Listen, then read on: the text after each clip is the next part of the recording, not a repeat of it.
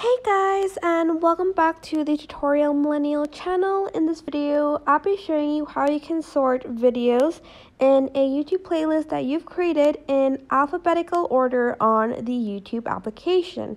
So to do that, you are going to just press library on the very bottom right corner of your screen.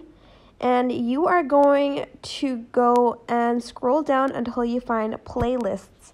So you are just going to click on the recently added button over here, and as you can see, there is an A to Z tab. So you're just going to select that, and as you can see, it automatically makes the playlist in an alphabetical order. But that is pretty much it. It is super simple. I hope this tutorial was helpful for you guys. Don't forget to like, comment, share, and also subscribe to this channel if you haven't done that.